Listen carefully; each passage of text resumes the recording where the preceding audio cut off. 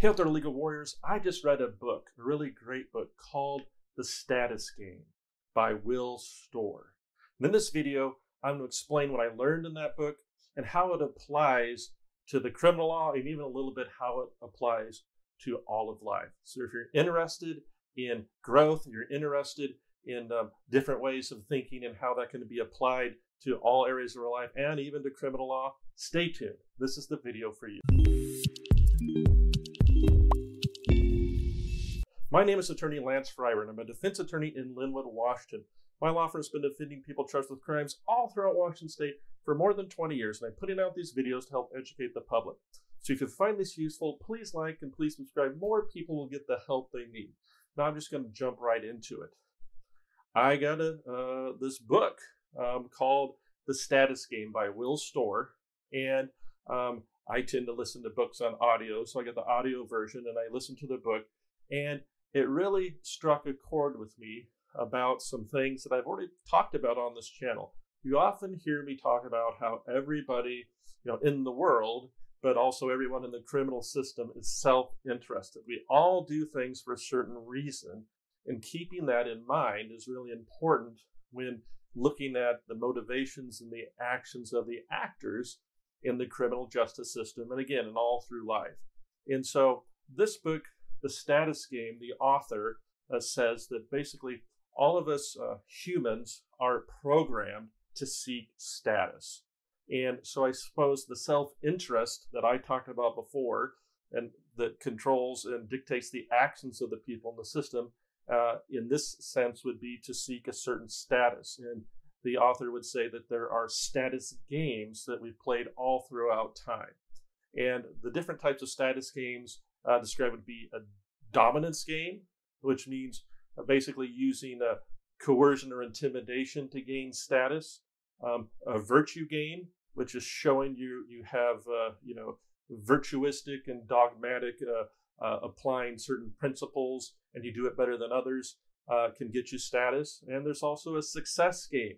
Hey, the more successful I am, then the more status I have, the more money I make, those type of things will provide status. And why do we care about status? Well, human beings, ever since we got together in groups, those that have higher social status in the group will have more access to things. You have access to better food, better shelter, more mating opportunities, things like that. And so as we gather in groups, we will do things to obtain status just instinctually as humans that will actually affect the way we behave because we want that status. The author notes a study that says there were 60,000 people and 123 countries were studied. And there was a very consistent correlation between an individual's feeling of well-being, which was directly proportional to the amount of respect they felt by the groups that they participated in. And people can have all types of different groups. There could be your home group, there could be your professional group, there can be a sporting group. And in each of those types of situations, we are doing things to try to obtain status. So how might that apply in criminal law?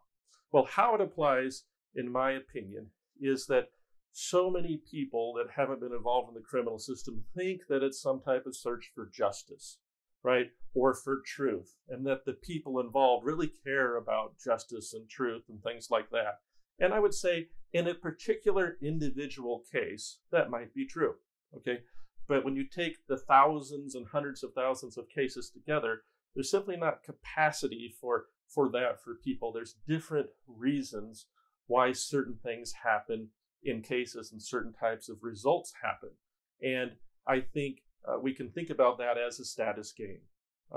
When we think about prosecutors and why they might do certain things, well, they might be playing a status game, right? Hey, they might feel virtue by getting a certain type of result, or they might be playing a success game where, hey, if they get a certain type of result in the case, if they have a job where they can be promoted higher up in the system, they might try harder because they feel more status if they get a certain type of conviction.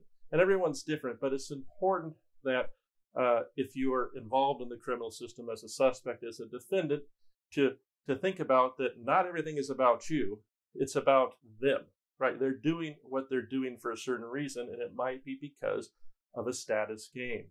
Additionally, if you think about victims advocates or different, even law enforcement personnel could be playing a virtue game where they feel virtuous for doing something, and the more virtuous they can show they are, the more status and acclaim they gain by their social peers, right? And we are programmed to feel good when we are accepted by others.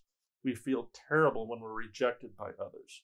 And so just keep your eyes open for what you see going on, right? When a lawyer wears a suit, that is trying to show status. Hey, I have a certain status. I'm in the courtroom. I'm the authority figure because I'm wearing a suit. Would I have the same authority if I was wearing a t-shirt and shorts? Probably not, right? The same way if you see people walking on the street with a Rolex watch. Well, a Rolex watch I don't have one, but that might signal, hey, I'm successful, and the combination of a virtue game and a success game, they call that a prestige game, right? A whole level of prestige. The more prestige you have, the more favorable treatment you're going to get from others. The author will also point out that people that are defined as beautiful get better treatment than people that are defined that aren't so beautiful, even amongst people that they know. And so that just goes to show you how much is going on in a criminal case that might not have to do anything particular with the facts of your case, right? So this is an offshoot again about how everybody is self-interested. And when you are doing things to help your criminal case, you have to think about what are the things that I can do that will allow the deciders to do what I want while maintaining their status, okay? Will a prosecutor feel very good and maintain a good status amongst their peers if they just dismiss all the cases, if they're just a pushover? Probably not, okay? And will a prosecutor maintain a high level of status if they go to trial every time and convict everybody? Well, they might with some people, but they might not with others. That'd be so difficult on the court staff, on the judge. The defense bar would hate them if they don't act reasonable in trying to, treat defendants as humans.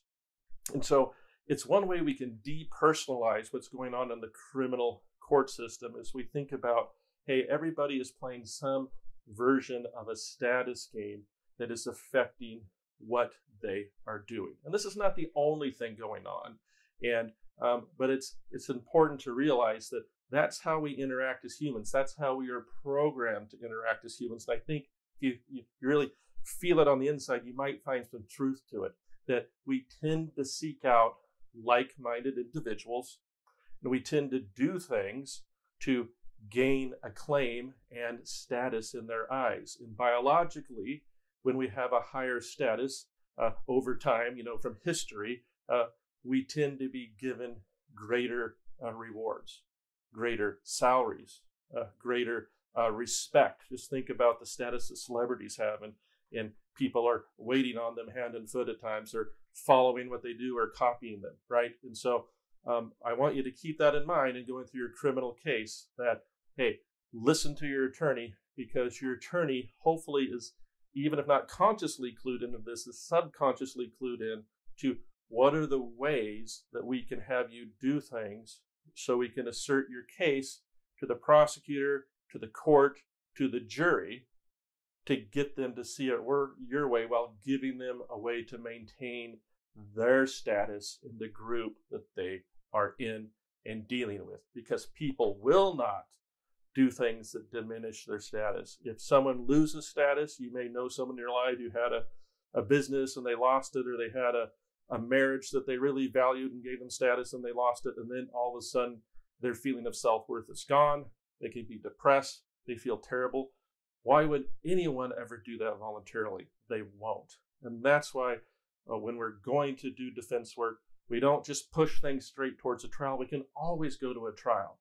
What we want to try to do is try to get a result, get an offer, get something that lets you control the outcome by your behavior.